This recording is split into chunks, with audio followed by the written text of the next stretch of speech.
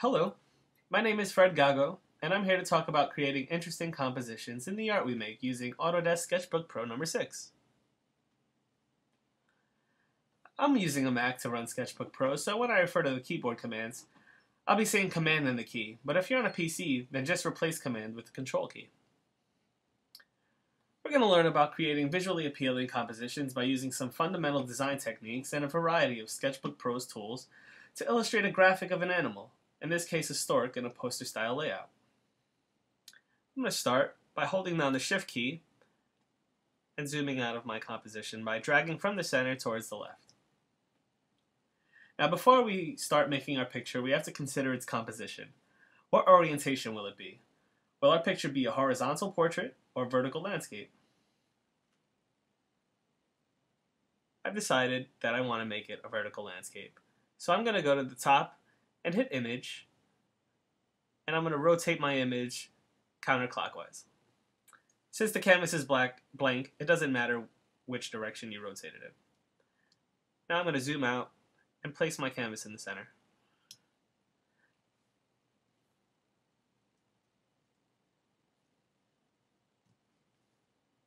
Before I start to draw, I'm going to create a guide that will help me with my composition based on the rule of thirds.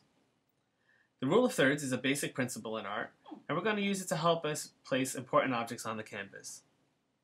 To begin, I'm going to use my chisel tip marker, and I'm going to select my line option. If you go to the top of the canvas, you'll notice by default you're on the freehand tool. Two icons over is the line tool. And when we click and drag, we can use it to create a line. Now, I'm doing this by eye. Hold Shift when you drag to make a perfectly straight line. And I'm going to do it both ways.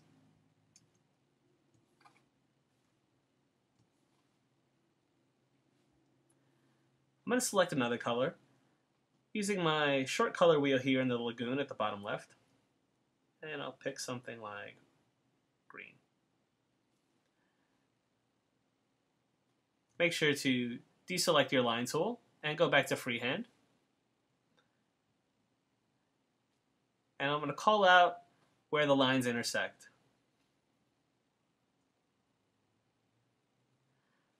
We want to position all of our important objects in the illustration that we make within these areas. We want to avoid placing our most important objects right in the dead center of the canvas. To create a visually appealing illustration or graphic, we should consider these points of interest. There's a variety of different layouts that you can use that will use one or all of these sections. You don't have to use any more than one, or you can use them all. I'm going to open my Layers palette by clicking on the Layers icon at the top of the screen, and I'm going to rename this layer Grid. I can rename it by clicking on my layer and dragging to the right. I'm going to keep this visible for a while, but I'm going to lower the opacity by dragging here in the layer icon this slider, this vertical slider, and I'm going to drag it down till about 10%. I'm going to create a new layer with the plus icon here at the top of the Layers palette. I'm also going to change my brush to my felt tip pen, which is located on the right hand side of my toolbar and the left hand side of the screen.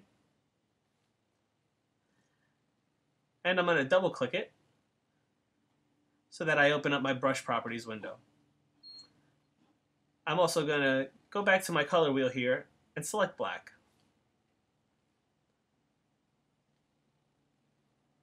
I like to open my brush properties window so that I can visibly see my brush size changing when I either A, use the sliders, or use the brackets on the keyboard, left and right, to size up your brush. I'm also going to lower my opacity just a bit at this top opacity option here, just so that it trails off as I draw. Now, using my grid here, and to undo any unwanted lines, hit Command Z on the keyboard, Control Z if you have a PC, and I'm going to gesture my stork. My stork is my subject matter today. And by gesture, I mean I'm just loosely going to draw its shape and figure out what kind of rhythms and motions that I want to use in my composition. I also want to consider things like balance and unity. And unity means that all the pieces of my picture that I put together here all work together and don't really fight against each other.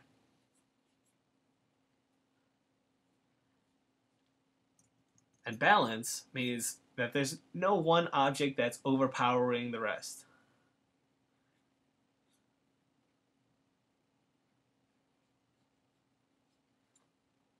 Now, I'm just being very loose and fast. I'm trying to use very long, broad strokes.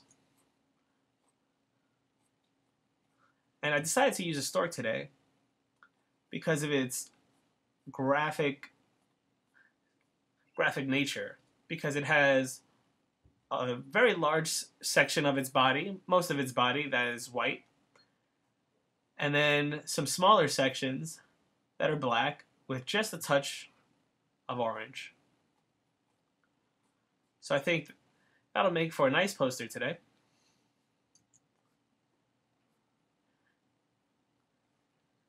And I'm not worried about making this perfectly anatomically correct because this is going to be a stylized illustration.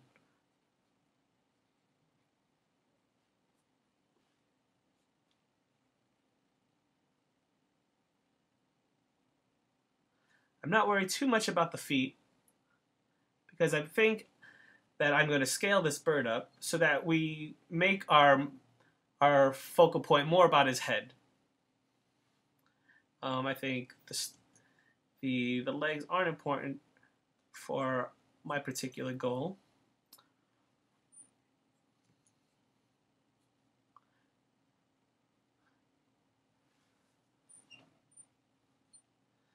Or maybe I'll keep them.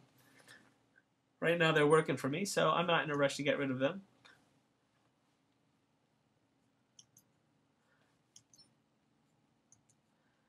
Okay, so this is my sketch for my stork. I'm going to take this and lower the opacity, again by using the slider in the layer icon. And I'm going to trace this on a new layer by going back to my chisel tip marker or pen. And now I'm going to go over my drawing with some very clean lines, as clean as I can get them.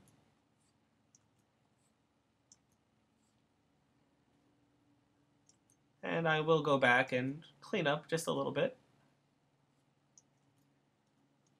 If you want to redo something, if you've undone your drawing too far, you can hit Command-Shift-Z on the keyboard and it'll add the last mark that you made. Undo and redo can also be found in the lagoon. Here, these two arrows. Red means undo, and when you undo, it'll give you the redo option.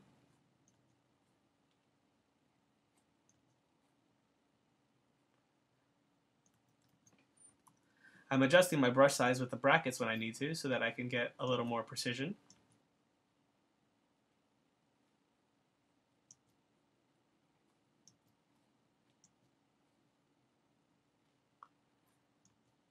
And I'm considering the flow and the rhythm of my graphic. So I know I want this to be kind of elegant, so I'm making these long, swoopy lines and not too stiff.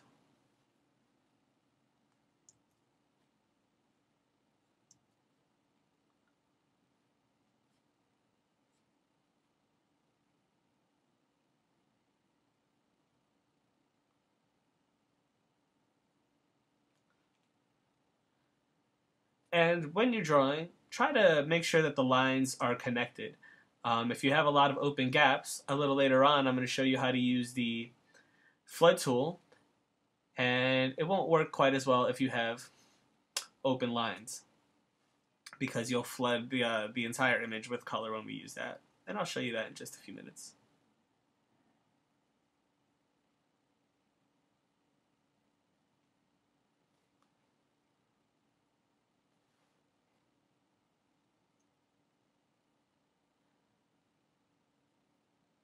And if you're not sure if you missed a spot, you can turn off your layer by hitting the eyeball icon on your layer. And I'm going to turn off my sketch layer so that I can get a good look at my clean line art here. And here I'll adjust my brush size as I need to, and adjust the quality of my line and add line weight where I feel it's too thin. And I'll also use my hard eraser tool, here found on the left hand side of the toolbar, and adjust the size as I need to with the brackets, and get rid of any unwanted lines. I can also hold down the space bar and zoom to the right, click, hold, and zoom to the right so that I can zoom in and clean up some of these areas. I want this to look pretty sharp.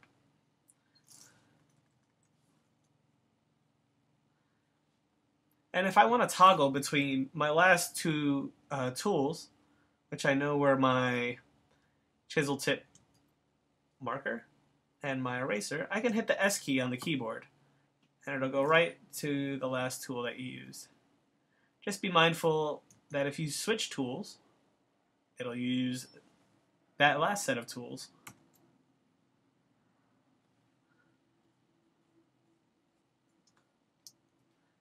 And I think all of this area will be silhouetted black. So I'm going to go in and just clean up some of this.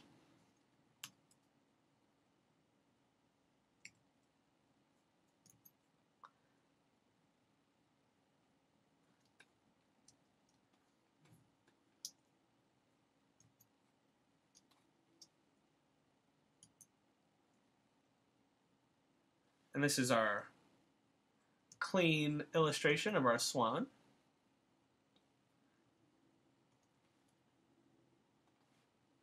And sometimes you might hit a key by accident, like I just hit the E key, which opens up our protractor. And if you do something like this, just hit the key again, and it'll close it.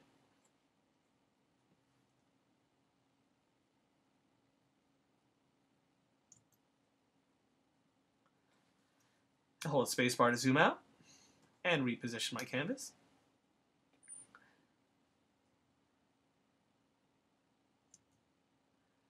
And now, I'm going to start adding some color to this. I'm going to use my flood tool, here found right underneath my hard eraser. And I'm going to open up my colors editor palette, found here at the top of our toolbar, at the top of the canvas. And mine opens up in the HSB sliders. If you find yourself in the color wheel or the crayons, just move on to the HSB sliders. If you're in the sliders, there are 4 options, so make sure you're in HSB, which means hue, saturation, and brightness. I'm going to, first, since I already have black selected, I'm going to fill in the area I want black, which is this wing. And I'm going to go in with my chisel tip brush, because I did notice that I had one open line here, and I want to close that because when I select my flood tool again, I'm going to go back into my color palette, and I'm going to slide my brightness, which is essentially my value, and pick a nice orange for my beak. And you can just adjust these sliders until you find what you're looking for. Hue is the actual color, and saturation is how vivid it is.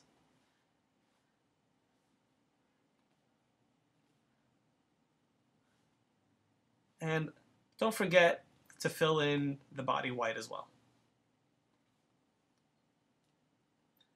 And this is our stork. I'm going to click on the layer click and drag to the right to rename the layer Stork. Now I want to make this into a full-out poster. I'm going to make the background a color, add a graphical element, and maybe some copy. I'm going to add a new layer, and I'm going to set it behind my stork, and I can do that by clicking on the top right of my layer. There's an icon with two arrows on top of each other, and you can just drag it to where you want it inside of the layer palette. I'm going to pick a deep red,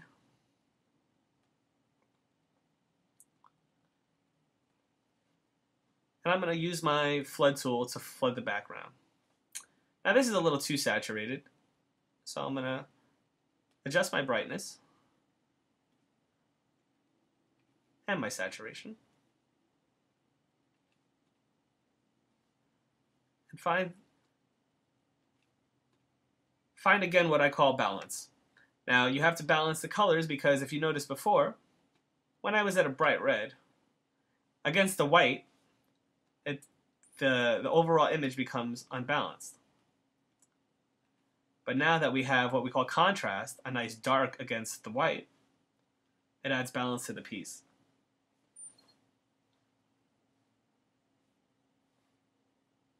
And I like this. And because my stork still had a couple of transparent areas, like piece of the foot and the eyeball, I'm going to go back into the stork. I'm going to go with my felt pen. I'm going to adjust my opacity so that it's at 1. And I'm going to zoom in with the spacebar, open the puck, adjust my color. I'll find, since I'm using white, I'll just find it in the lagoon. Adjust my brush size with the bracket, and just fill in this area. I'll also use my Option key to turn on my color picker. You'll see my cursor become that into this dropper, and then I can just click to select the color, and I'll get here into my toes and fill in some of this area and just clean it up just a bit. Be careful when holding the spacebar, you might actually zoom out too much. And if you do, just adjust your screen with the spacebar again.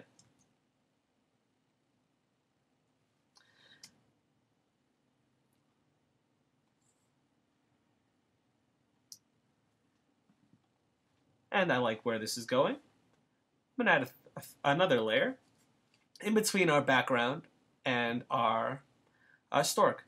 And before I do that, I'm going to rename my color layer background. Hitting OK.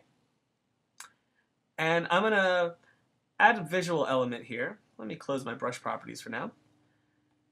And by clicking on this icon in the top right of the toolbar, I get access to all of SketchBook Pro's brushes. I'm going to scroll all the way to the bottom and use some of these graphic brushes that they have. And I'm going to try this splatter brush. I'm also going to use my color picker by holding that option and hitting black. I'm going to add this new layer that I mentioned earlier. And you can see, just by placing the cursor on the screen, that this brush is going to paint with this paint splatter effect, which I think will be a nice contrast to our stork. So the brush doesn't get very big, so I'm just going to apply a lot of pressure and make one solid graphic here. I'm going to use my move and transform puck by holding down the V key and dragging out from the center so that I can scale it uniformly, and then just drag it to where I want it to be.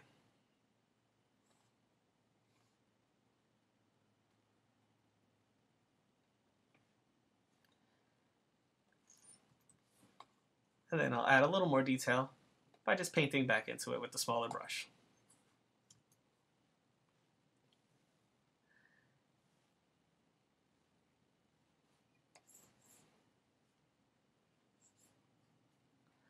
I'm also trying to find balance again because my image was getting, all of my focus was falling on the head, which is fine, but I felt like the bottom left was not getting enough attention, and I don't want what's happening up top to take away from the bottom of my image as well.